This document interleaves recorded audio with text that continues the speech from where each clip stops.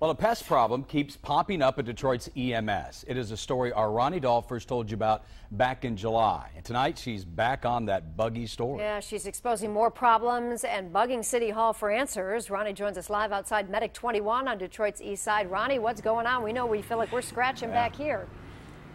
I know you just say the word bed bugs and you start to scratch. You notice that I have actually moved way across the street because I don't have my hazmat suit on. It is one of my biggest fears, bringing home bed bugs. And now that they have them here at Medic 21, they want to know why the place has not been treated. It's been nearly 2 weeks now.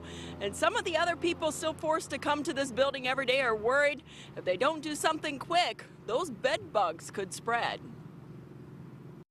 Bed bugs have been a reoccurring problem at Detroit area EMS quarters. In July, they were discovered at Medic 4 on the city's east side. The city need to clean up these bed bugs, okay? After our story, the city did send a crew to fumigate the place, but because of the infestation, the couch, the chair, and all the other furniture had to be tossed out. It has only recently been replaced with a desk and a couple of beat-up chairs. Now we are learning of more bed bugs at other Medic units. In early August, the blood-sucking pests were found at Medic 8, and experimental heat treatment was used to get rid of them.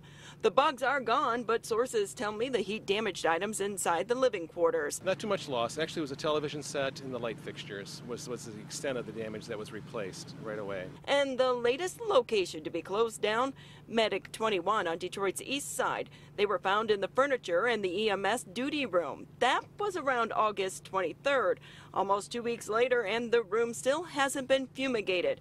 Firefighters forced to share the building are worried the bugs are breeding, and if something isn't done soon, they'll get into their living space, and the firehouse will have to be shut down too.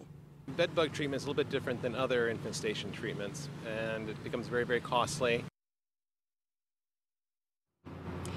And so the deputy chief says he doesn't believe there is a concern that the bed bugs are being spread throughout the firehouse because they have to be transmitted through people. In fact, they believe they got them because of the patients that the EMS guys have to work on.